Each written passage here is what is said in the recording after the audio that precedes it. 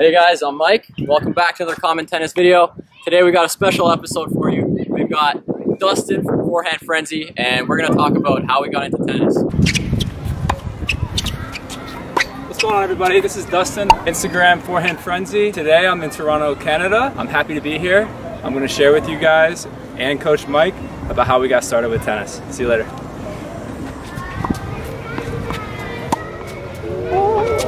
Everything I gave to you, I gave to you, I gave to you.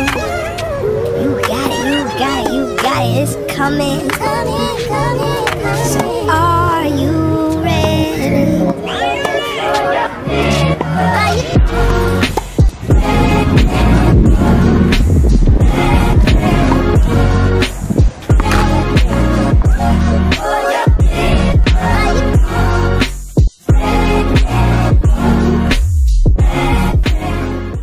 Actually not too far from the Canada border, maybe a few hours. But I was a basketball player growing up, and I actually just picked up a racket at a local park, kind of like this, and was just playing against a kid who happened to be #1 at my high school. And I was rallying with him, and I started to just really love the game, and I ended up beating him. And then joining my my high school team, just my senior year, and having a pretty solid record. Going on to play at university for 4 years, #1 singles and doubles, and then So right out of high school, yeah. You played like on your high school team, go play university, and managed to get #1 in the university team. That's some like good athleticism. You think like the basketball kind of played into like your skills on the tennis court? Absolutely, 100%. I was a very raw player. I'm still a very raw player. Looking at your strokes, looking at my strokes, I can tell you've been playing. Probably your story is probably a little bit different than mine. But I am who I am. Everybody should just own the player that they are and try to get better. It's a lifelong sport. Exactly. You know, if you're watching this video right now, you know that either you're either going to try to play tennis soon, or you've been playing, and it's addictive sport. Yeah. And it's something that you and I both share, and we try to get better at every day, not only on the court but physically. You know, you have to be fit to play this at a high level, and a lot of people are putting things out on social media now as far as fitness. And it's all free material. You know, our material is all free to you guys, so and it always will enjoy be. It always will be. I'd like never try to make a dime off of like the stuff I'm posting on YouTube or on Instagram. I just want to like spread the word of tennis and like share what I know so that other people can go on the court and like enjoy themselves. 100%. I find that you can tell me your experience, but I find that when I do try to get people involved, they often go out and try to play like with one of their friends who are inexperienced, and then they come back to me and say, "Oh, tennis is too hard. We hit like a couple tennis balls. We spend all of our time chasing tennis balls, and it's not for us."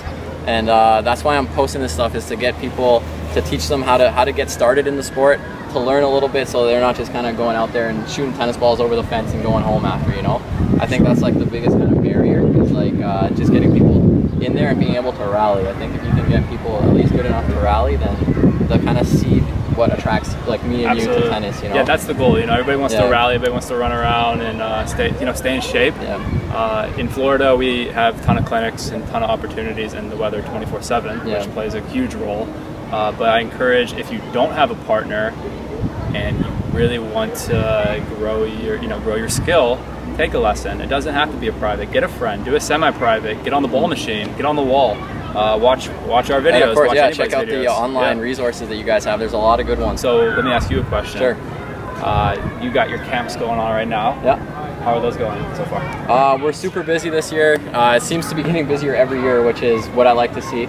We're seeing a lot more interest, and I actually attribute a lot of the excitement and interest around tennis, especially in Toronto, to the tennis stars that we've got right now. We've got Milos Raonic, who has made it to world #3, which was like incredible for Tennis Canada.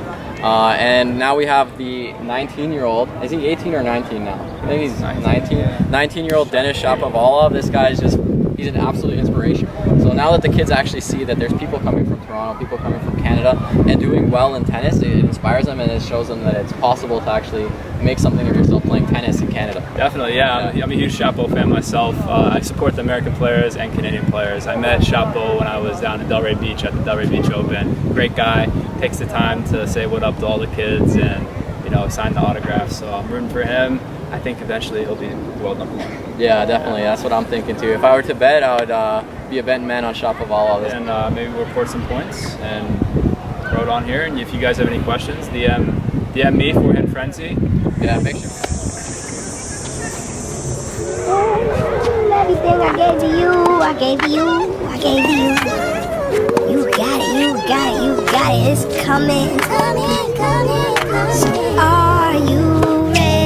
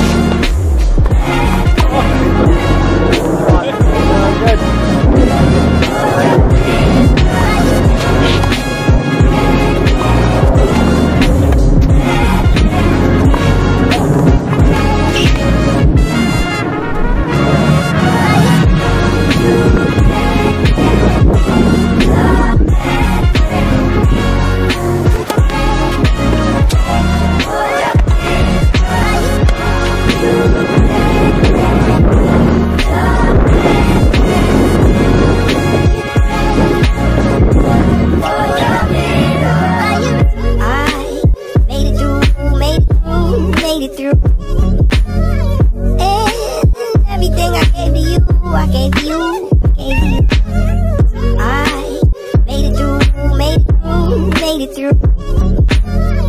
And everything I gave to you, I gave to you.